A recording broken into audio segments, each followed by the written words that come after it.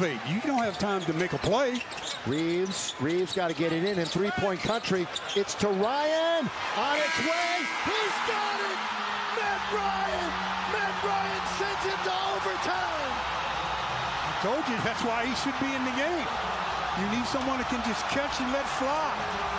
And I mean, he's shown that it doesn't have to stay in his hand very long.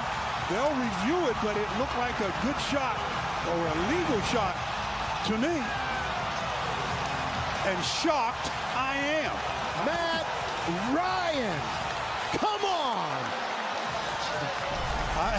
Another look at all the screening that's going on.